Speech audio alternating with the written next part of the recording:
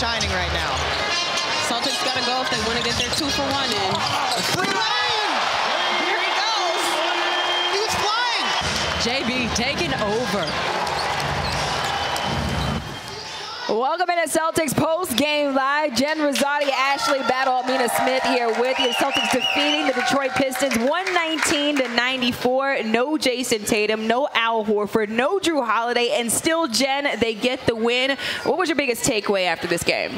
Well, just the unselfish basketball that the Celtics know how to play. You know, next man up mentality. It's not an easy thing at this time of the year to be wanting to play your best basketball heading into playoffs, but also find that balance of keeping your players healthy. And with 30 assists on the game, it's obvious that the Celtics understand their roles. They understand when it's their turn. And I got to give a shout out to the little guy. I mean, Pritchard. Nobody talks about him, but he had 23 points and 7 assists. Of course, you know the little point guard is going to talk about the little point guard, right? Absolutely.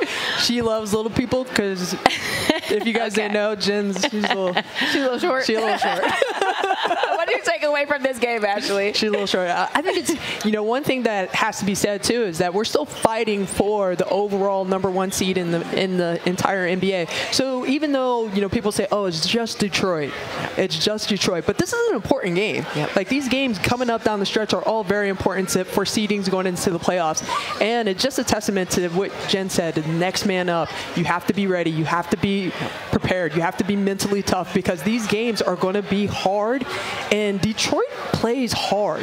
They're a team that has had some difficult times, you know, just they play really well throughout the game, and then at the end they just haven't figured out a way to close, but they have really good players. You talk about it just being Detroit. I think back to December 28th when they took the Celtics into overtime. And it took that for the Celtics to win the game. So you can't overlook a team like the Pistons. All right, let's send it down to Kayla, who caught up with Derrick White after the win. Derrick, huge congratulations on your first triple-double here in your career. I should have known. I should have known. I know, I'm not very subtle. You're too tall, Luke. You're too tall. I should have seen him. You didn't even warn me. I tried to get out of there, get his face. Hey, well-deserved, though. Your first triple-double. I mean, just take me through. You talked to your dad. You sent him the text, let it fly. You've been letting it fly ever since, and now you get such a reward, well-deserved tonight. How does it feel? That feels good. I mean, I got amazing teammates that make it really easy for me, so a lot of credit goes to them. So many different players stepped up here tonight. Kristaps even back here for the first time in 5 games. How much does he impact this game? He's unreal. Just his gravity, the things he can do on the court, can shoot it from anywhere in the building, and down low you got to send a double, triple. So it's great to have him back. It's good to get his legs back and have him back. Do you guys have a special handshake on the side there, by the way? Our broadcast called it out. We needed to know the inside scoop if y'all do. Oh, me and KP? Yeah. Nah, not so secret. Good to know. And then just lastly, Coach talked about how many different guys have been able to not only step up, but really capitalizing on the extended minutes. We've seen it from Pritchard, we've seen it from O'Shea, all the way down to Springer. What does it say, not only about the depth about this team, but how unselfish you guys play throughout the stretch? Yeah, top to bottom. Doesn't matter who we have out there. We know we're going to get the same thing. Credit to all those guys, man. They work their tail off day in, day out, behind the scenes, and it's good to see them reward with some playing time and playing well. Congratulations. Go celebrate this. Appreciate it.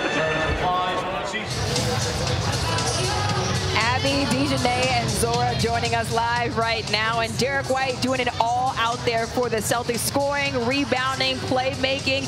DiJonai, I'll start with you. Just where was Derrick White's biggest impact in tonight's win?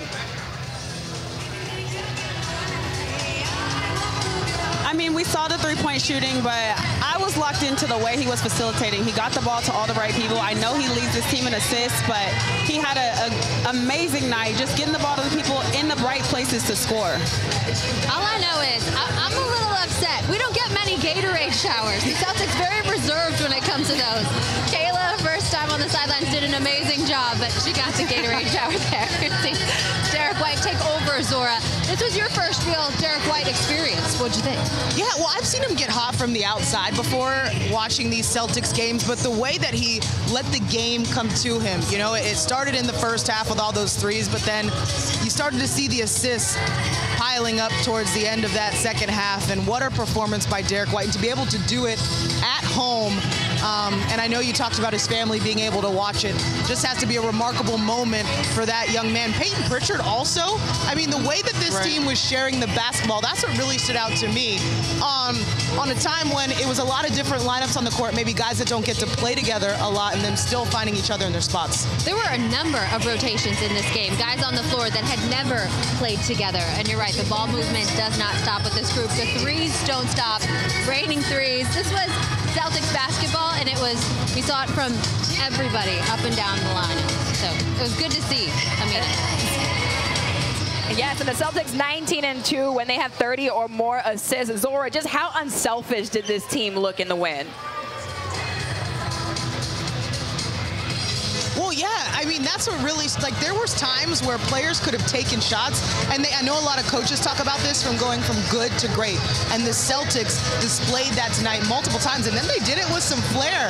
I'm not going to get over the multiple behind-the-back dimes by Peyton Pritchard, and then Derrick White. Like, to be able to get double-digit assists, you have to understand the spots that your teammates like to be in, and it was so great to see everybody get involved. We're talking about the Springers, the Tillmans of the world. It was just a true team effort, and we've gotten through this entire hit, and we haven't even mentioned Jaylen Brown yet. A quiet 31 points, if that's even there to say. And he showed off what tonight, DiJonai? A lot of the what? That left hand. I don't want to hear no more Jaylen Brown talk about no left hand. DiJonai, but watching this Celtics offense, what stands out to you? And just how dominant they are? Well, one thing that we talked about is that they know where to find their players, and they'll keep going to it. They're not going to stop. If it ain't broke, don't fix it, and that's what the Celtics are really, really good at.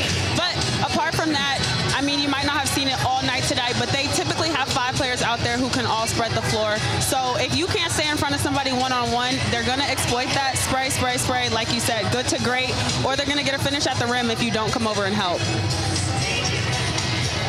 No more slander for that Jaylen Brown left hand. I don't want to hear anything else about Jaylen Brown and that left hand moving forward. All right, thanks so much, ladies.